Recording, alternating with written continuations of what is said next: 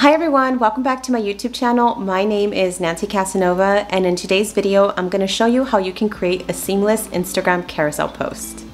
Alright, so let's get to it. I'm going to show you how you can create the carousel post using Canva. So what you want to do is you want to start off by going to create a design and then enter the custom size dimensions that you want.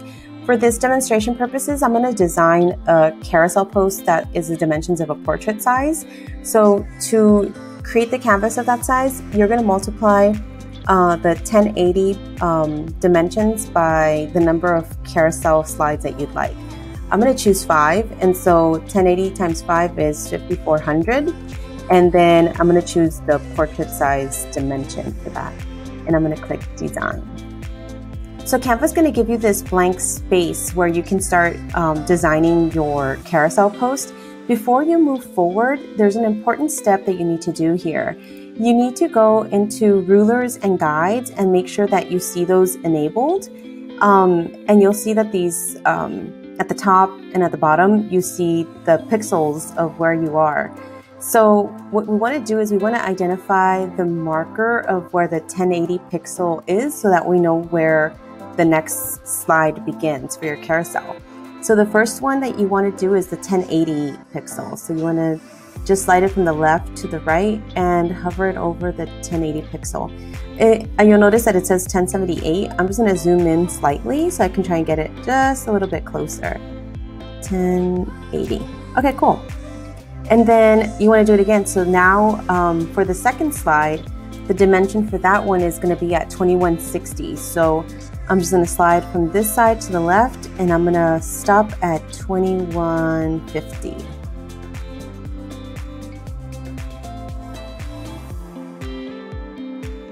Okay, and then as you pan out, you'll see where these breaks are in your carousel slide, which is great. The reason you want to know where this stops and ends is because you want to see, like, where is your title in relation to this? Where is it that you want to make it really seamless, like a seamless cut of like an image or some sort of graphic illustration. So that's why these markers are important as we start designing this. So perhaps the first thing you want to do is you want to add in your titles, right, of what your post might be. So you can type this in and then begin adding in your title. So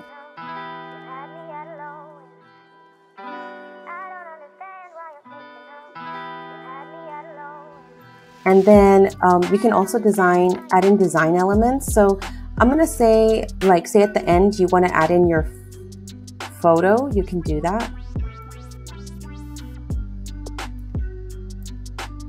And then, you know, just position that way, and then you can add in your place text, like placeholder text.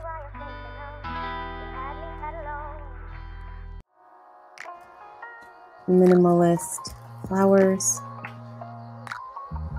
There's different design elements that you can add in. I'm going to go with something like these flowers.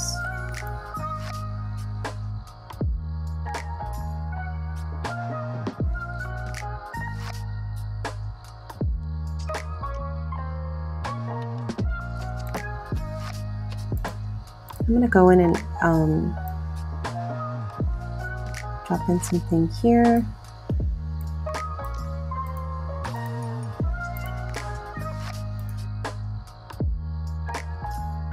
And then when you have your images, you can drag them in here. You can put like your name if you'd like.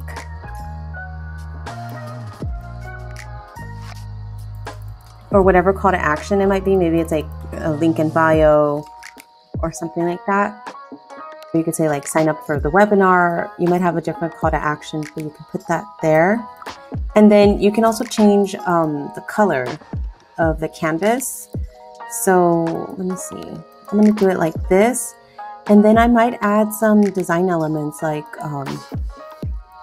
some fun doodles.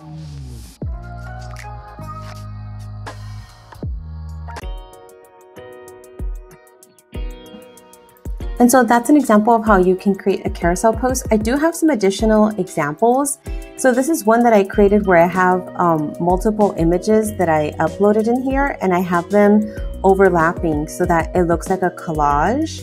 And basically I just did like different placeholders for the images, and then I added in some elements that would usually be found in like a mood board, like maybe some push pins and then something like doodles of like notes that you're taking that might inspire you. So this is maybe something that I could use for mood boards, color palette, something that shows my branding or creative process. The other one I created is this one about favorite fonts. And so let me zoom in so you can kind of see these. I added in like favorite fonts, and then each one shows you how it breaks. The other one that I created was this one about like branding, and I made it look like a bit of like notebook scraps, right? So you'll see that it says brand strategy and then the purple lines of where it breaks. So you see brand strategy, messaging, target audience, and this is where everything will swipe through. And at the end it says to read more, say for like a link in bio kind of thing. Another way you can do a carousel post is something that shows like books or podcasts, you know, a list of your favorite resources. And so that's how I did one. And hopefully this is giving you some inspiration of different things that you can split up, and how a carousel post doesn't have to always align by grid. It can sometimes be a little bit messy in this case, right? With photos overlaying something that looks like a collage. So once you have finalized your carousel graphic, you want to go ahead and download that. You can download it as a JPEG or PNG file, and you'll want to navigate to the website called Pine Tools, where you'll split the image. You want to make sure that you split it into 5 blocks, because that's the number of carousel slides that you have designed. And if you have more, you'll obviously change the number that you want to export. But in this case, there were 5, and now you're ready to upload it to Instagram. If you enjoyed today's video, please be sure to like and leave a comment to let me know what you enjoyed the most. If you have any questions or feedback, or would like me to expand on another topic in the future, let me know. And until next time, keep creating, and I'll see you in the next one. Thanks so much, everyone.